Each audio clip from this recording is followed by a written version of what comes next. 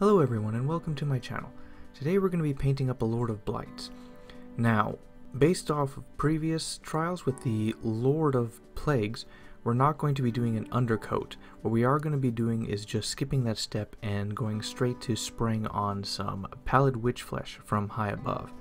And once all that is done, we're then going to dry brush a white scar onto it and try to pick out the highlights. I don't want to try the dark undercoat this time, so it won't show through, so I'm experimenting here.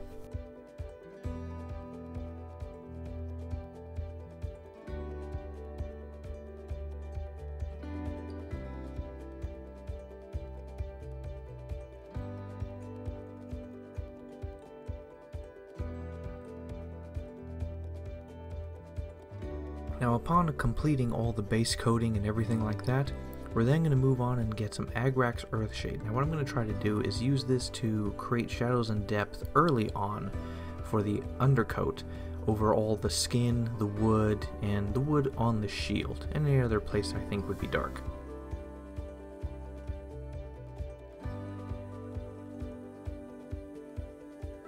Now we're going to start off with a watered down layer of Cadian flesh tone all over the flesh. We want it to be a little translucent so the under layers will be able to show through.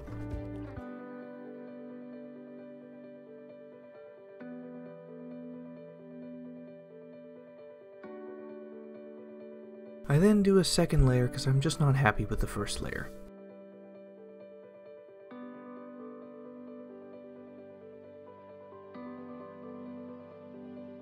Alright, so the plan is that I'm going to use this contrast Guilliman flesh and I'm going to layer it on.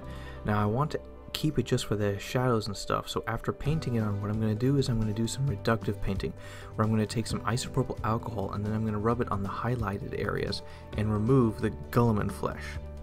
That is the plan, and so that the Guilliman flesh will only be in the shadows. Now note, I am doing this without doing a gloss varnish on the model before this, which is supposed to protect it.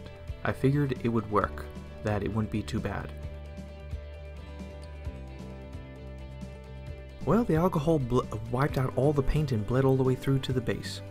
And so I used the alcohol and I removed everything, and then I redid the first two steps and I got it all the way back to the beginning.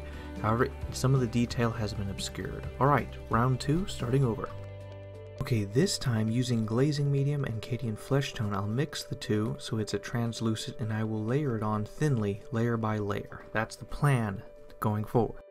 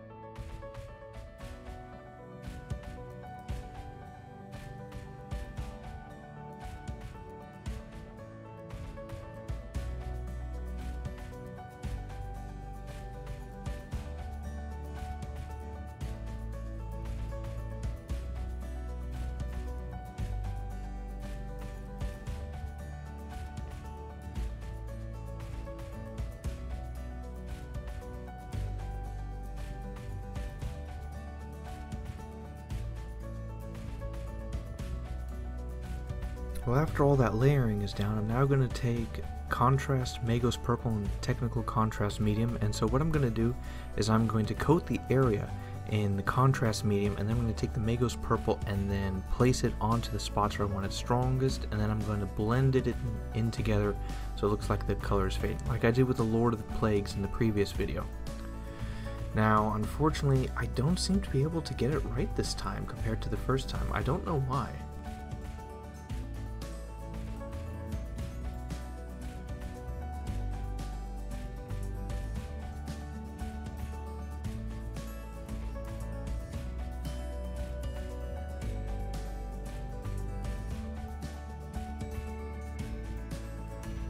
Okay, now in the artwork, this character seems to have like purple veins everywhere, all throughout his skin. So what I'm going to do to try to mimic that is I'm going to take the technical contrast medium and I'm going to coat him in it, and then I'm going to take little dabs of Magos Purple and just stab it in and hoping it spreads and fleshes it out, and so that's what I'm trying to do here.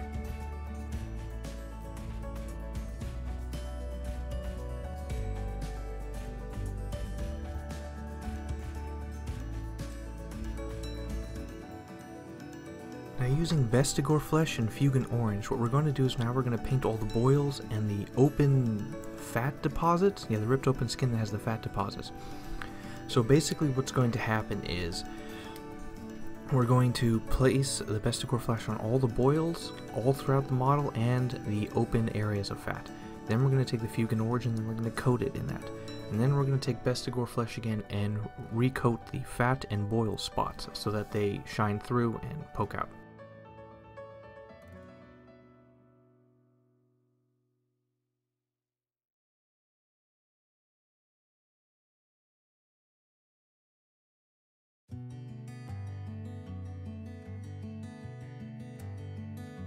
Now with some Mournfang Brown, we're going to dilute it a little bit and then we're going to apply it to all the wood parts. Now here's the thing, when it's diluted enough you'll see the highlights and undercoats that we added, which is good for some wood grain because it'll show through all the details.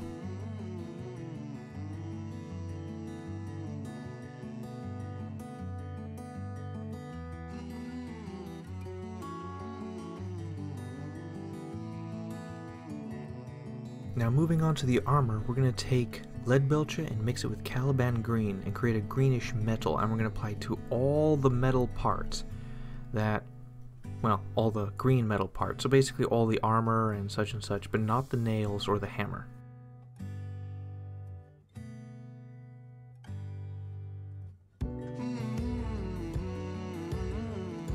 Now using just straight Leadbelcher, we cover all the metal pieces that we just want basic metal. The hammer, the spike thingy, all the little nails and such all throughout.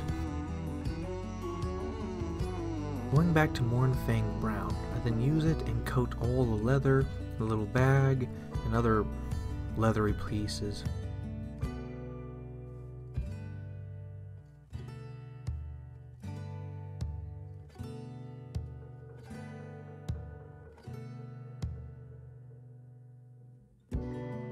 Using Agrax Earthshade, we're going to pour this all over the armor and the metal. I want to add some shading into the recesses for this.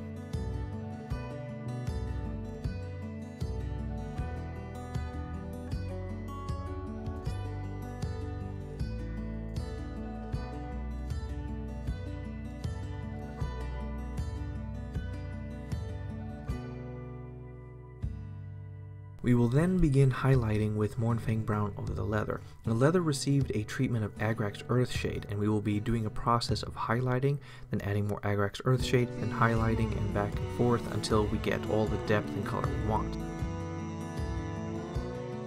Now we're going to take some Vallejo Pigment Burnt Umber. We're going to mix it with water, and we're going to turn it into a paste, a thin paste, and then we're going to apply it all over the metal, specifically the green armor and other places where we want it to rust. We're going to make sure it's thinned down with enough water so we can apply a second coat if need be, but we just apply this wherever we want there to be like dirty rust or, yeah, all over.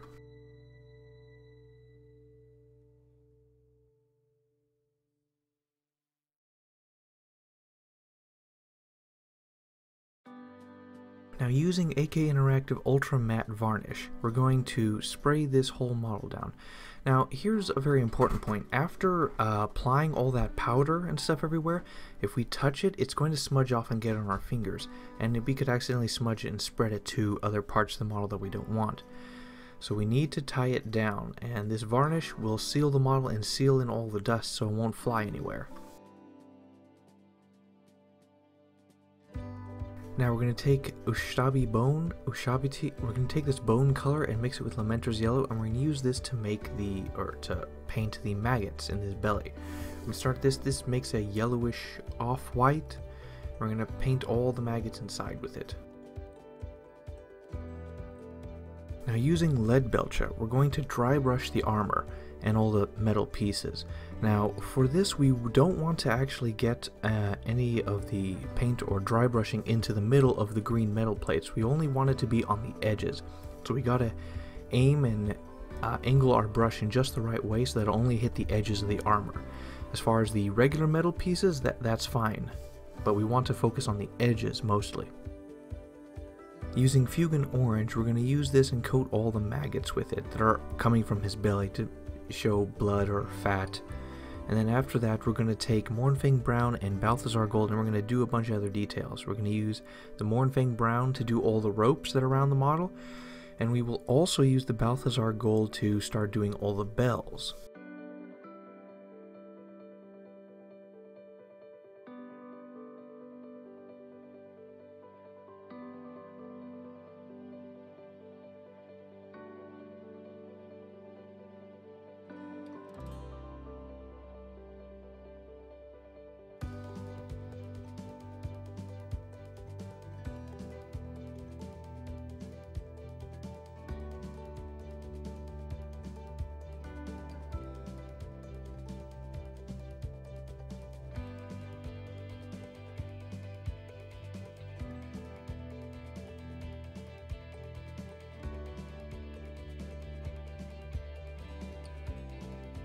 I then use Mournfang Brown to paint all the ropes and strings or knots on these corpse heads.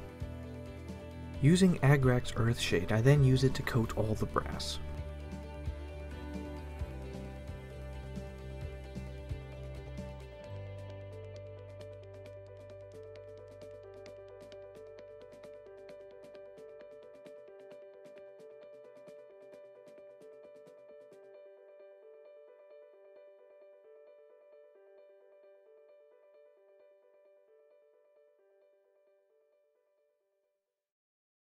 Using Rhiza Rust, Nihilak Oxide, and Nurgle's Rot, I then use this to coat all the metal of the hammer and various other places of metal in this order. I want the Rhiza Rust first, then the Nickel Oxide on any places that I may have put too much Rhiza Rust, and then Nurgle's Rot to well, it's Nurgle, so might as well.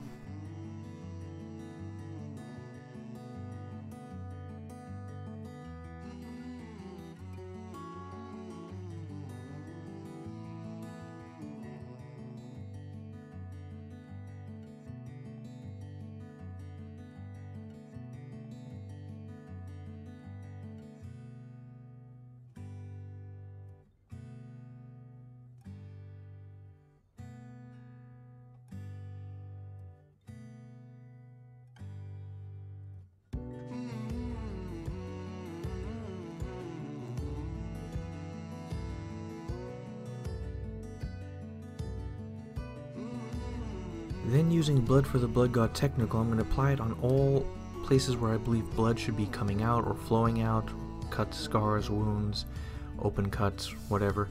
And we're going to use this and apply it. We'll also use it as a mask to cover up any maybe small mistakes that we may have made here and there.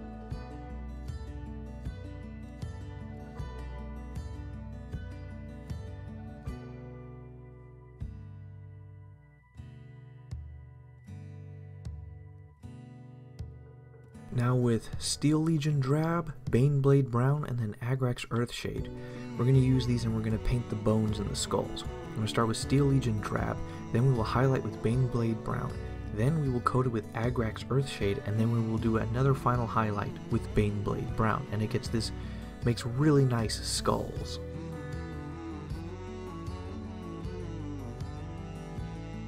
And now we begin final assembly, using some super glue with a little brush on it. I then attach the shield, and then I use the base, which I have made in previous videos and showed you how. I'll then attach it to there, and then all we have left to do is edge the base with Abaddon Black, and then that's it.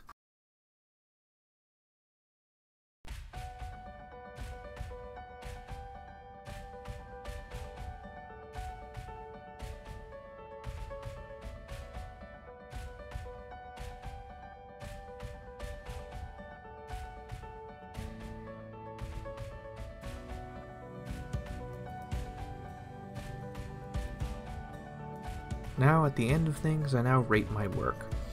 I give it a 2 out of 10. This project was, for me personally, terrible. I had to redo it. The skin, I couldn't get it how I wanted. I patched my way through. The metal, I screwed up on a lot of parts. The armor, like for some reason I dry brushed the sides, I couldn't even do that right. The hammer turned out good. The skulls and the heads hanging up there did good. The wood on in the back did good, but like the shield was meh. The ground, I don't know. I screwed up this time. I wasn't able to get all the pigment I wanted onto it. And I tried to cover up some of how the skin worked with blood effects and other stuff, but overall, I didn't really do too good this time. Like, it may look okay now, but for my own personal, like the vision I had in my head and what I tried to accomplish, I could not accomplish it, and I made too many mistakes or issues on the way while painting it, and for that reason I rate this very low.